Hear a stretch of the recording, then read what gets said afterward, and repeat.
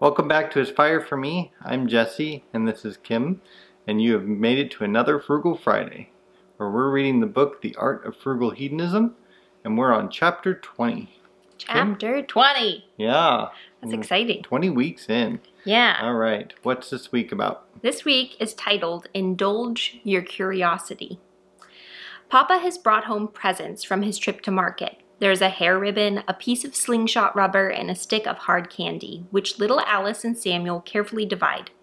Thrilling acquisitions to be sure, but just as thrilling as Papa's description of the orphaned baby kangaroo that the grocer's wife has taken on the care of. The children rain down questions about how it drinks milk, where it sleeps, how long its tail is, and whether it has any fur yet. The answers are stashed away greedily for future contemplation. Most people love the feeling of getting something new, but forget that it can come as easily from discovery as from consumption. A fascinating fact, a good anecdote, learning how to do something, having an experience you've never had before, hearing some gossip, anything that extends our picture of the universe we're part of. Craving novelty or stimulation? Don't go buy another shirt or scan the papers for a new cafe to try. Instead, learn the name of 3 plants in your garden and what their Latin names mean. Use the internet to teach yourself a dance move. Read something by a writer you've always meant to get acquainted with. Take a free tour of a public building. Ask an eloquent friend to tell you about their childhood. Look up 5 uses for sour milk apart from the one listed in tip number 5, Hate Waste, of this book. Go to the library and find out the history of your suburb, street, or maybe even the past residents of your own home. Take a photo of the night sky every night for a fortnight and see how it changes. Draw a picture of your cat using your toes. Indulging your curiosity isn't only a less expensive way of getting that getting feeling, it is deep hedonism. As your understandings amass, you begin to sense the world around you as a dense and majestic cathedral of thrumming, interconnected functions and stories.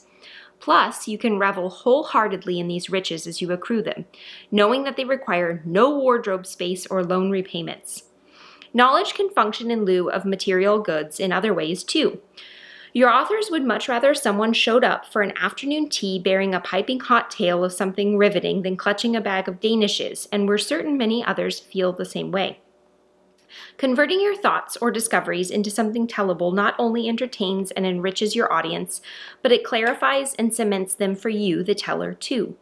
You're forced to do a little ordering of the information in your head, noting its most crucial and captivating details. You might spot a few missing links that you'd like to fill in, or even a revelation you've come to. The whole process is an art well worth cultivating. Indulging your curiosity can be as simple as diving for a dictionary every time you stumble across a word you don't know. Often, however, it drives you further afield into the world of experience. Doing a long-distance bike trip, eating a whole habanero chili, experimenting with barefoot running, or going to midnight mass, all because you're curious what those things are like. Studies repeatedly indicate that experience delivers more and longer-lasting happiness than things do. Chasing experiential curiosity can be expensive, and is an area where your authors sometimes ignore frugality.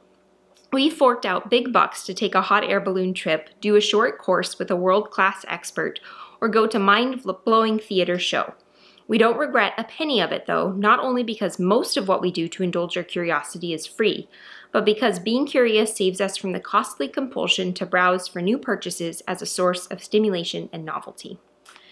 And then there's 2 little pictures here that we'll show you. It says, we don't have a cat, so here are some pictures we drew of each other with our toes instead. Those look like they've been drawn with toes. Yeah, they do. Or by a 2-year-old. Yeah, so I think this is kind of an interesting topic. I think it kind of plays on an idea that you were recently looking up, not due to this book, but talking more about play, and I forget, what was the study called? It was actually just in a mindfulness magazine that I was reading, but it was talking about how important it is to play even as adults, and how we think about play a little bit different as adults than we do with kids. Yeah, and I think your curiosity, obviously kids are very curious, and they're constantly, trying to figure out what things do and how things work and different stuff like that. So I think this is a great way to kind of keep your mind going and maybe find ways to maybe spend a little money on some stuff, but also find some free things to, bolster your curiosity. Recently, I've picked up flow acrylics and been trying my hand at figuring out what different techniques do to make art in different ways using acrylic paints on canvas. And yesterday I learned that you do not fill up a balloon too big, because if you pop a balloon with paint all over it, it flies all over your house. So It does. We got to clean up some paint from our house after the balloon popped. But what are some things that you, Kim, have done to kind of bolster your curiosity? Well, interestingly, today I found this little thing that kind of looked like a little mouse poop, but I could tell that it was a shell with something inside. So it kind of looked like maybe like a moth chrysalis, or I'm not sure if that's the right word, but whatever the things are that moths kind of mature in, but it was really, really small. And so I found it in the laundry room, and instead of just like sweeping it up and sending it away, I left it on the counter and I watched it as I was doing laundry, and a little fly came out of it, and it like cracked the end of it open, and then the little fly crawled out, and then it just kind of sat on the thing for a while like it was just trying to figure out how to live life. And then it like kind of got its wings and got its bearings, and then it flew away, which was really fascinating. So I thought that was interesting, and it prompted me to kind of look up like the fly reproductive cycle and what I had just seen. And one of my friends did something similar with some aphids that she found on her plant, one of her indoor plants, and she was picking the aphids off and felt like she needed to learn a little bit more about aphids. And so she shared all of her knowledge with me that she had learned about aphids, and especially their reproductive cycle, which was really interesting. And then another thing that comes to mind is a few weeks ago I had the opportunity to do just a little local trip, and so I was able to go to a few places locally and spend a few nights there.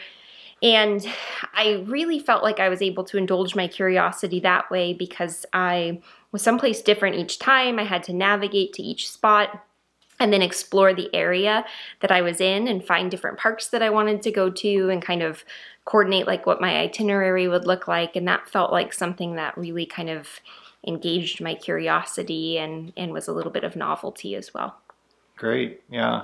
I like the aphid story, because I think a lot of people would just get very frustrated or discouraged that they had to deal with this pest on their plant. And yeah, and well, that can still be frustrating, I'm sure, but you could also take that as an opportunity of understanding, why would an aphid go to your plant, and what are they looking for from your plant, and what makes an aphid do what an aphid does. And so it's a very interesting strategy she used to use that opportunity to grow her knowledge. And so yeah, so what are some things that maybe you have done in the past, our audience, leave those down in the comments below, of stuff that has drawn you into bolster your curiosity about a certain subject that you've just gone off a tangent on. So I know Kim loves to, whenever we're watching a movie and she sees an actor or actress in that movie, she has to know what else they've played in and where she's seen them before. So I miss the movie theaters because she can't do that in the theater.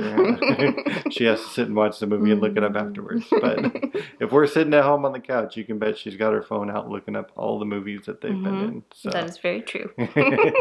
So we'd love to hear what you do for your household. And yeah, anything else for us? No, we hope you have a good weekend, and we'll see you back here next week. Thanks for watching.